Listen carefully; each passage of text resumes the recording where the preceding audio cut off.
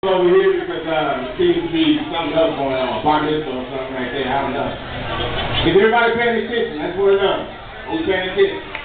All right. Here we go. First of all, I want to let y'all know that it is not a lot of black people in the room. I want to get that out of my chest right up front. So with that being said, I won't be using the N-word tonight.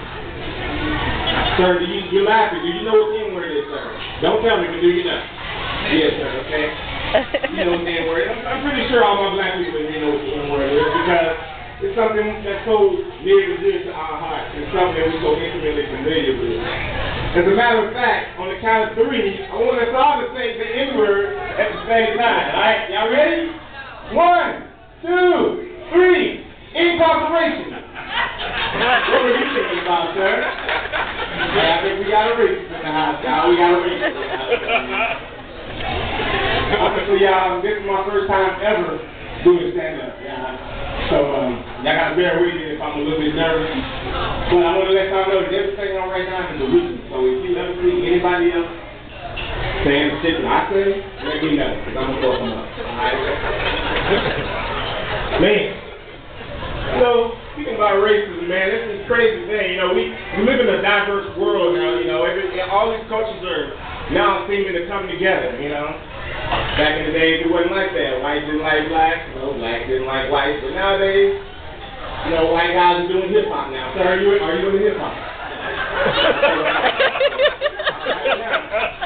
You got black people doing other things, you know, that they usually wouldn't do, like sports, you know, hiking with playing golf and all that. More to go.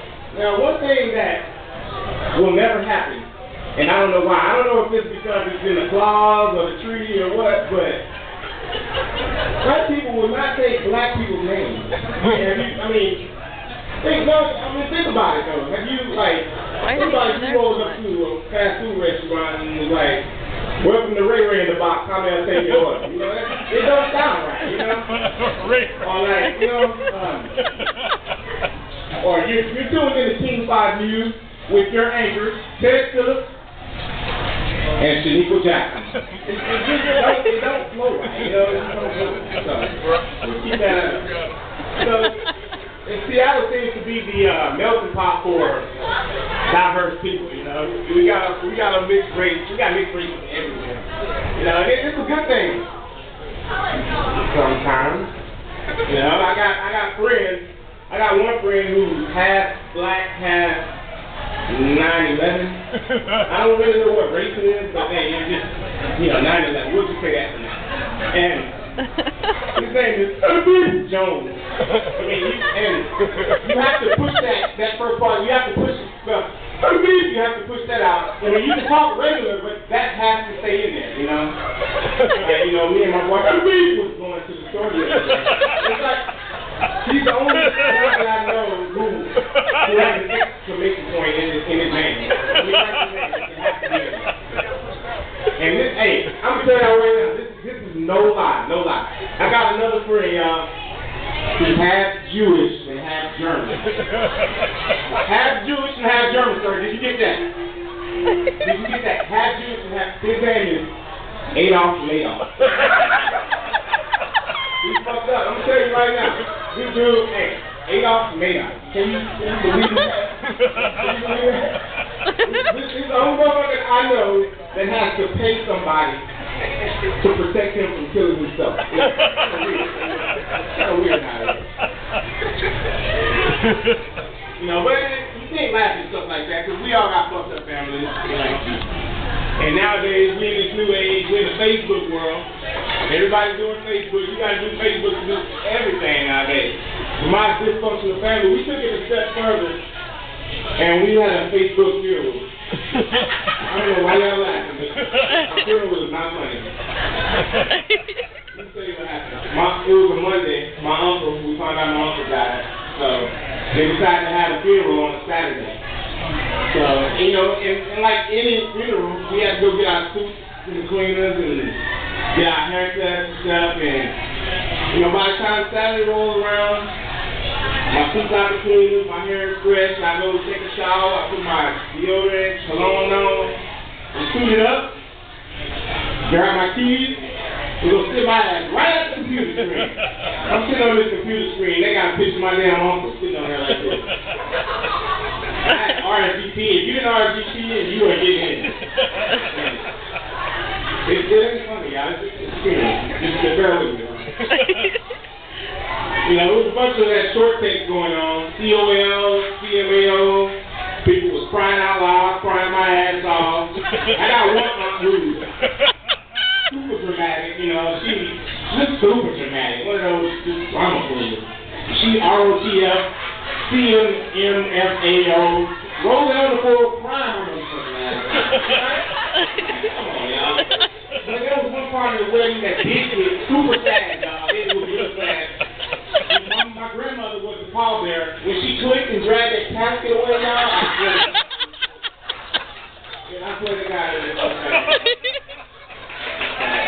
This is my first time doing this again. I do watch a lot of comedy.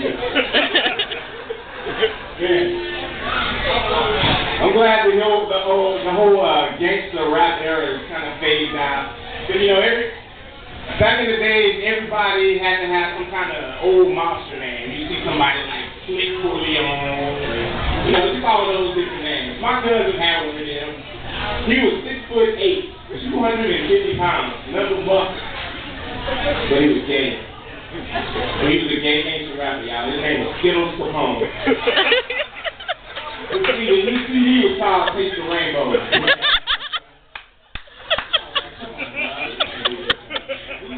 He sent black people back about 17 minutes. I got another cousin. She's fat and mother fat as hell. Let me tell y'all about this. We were sitting outside one day. She was walking out. She like, I'm finna go to the stove. I was like, well, shit, what store you going to? To my Azteca? You know, you back in the motherfucker when you call Azteca a store. It is not a store, that's a restaurant. That's a restaurant. Chicken Weekly is a store. Y'all. I mean, she's so easy, that expressiveness, that expression fact, where she sound like, when you see her, all you can hear is the theme song from MASH.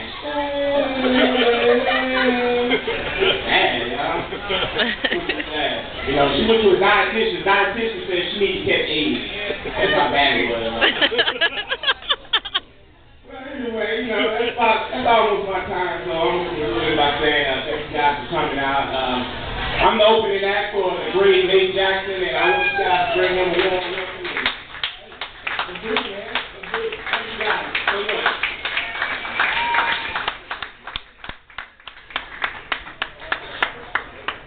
Good job.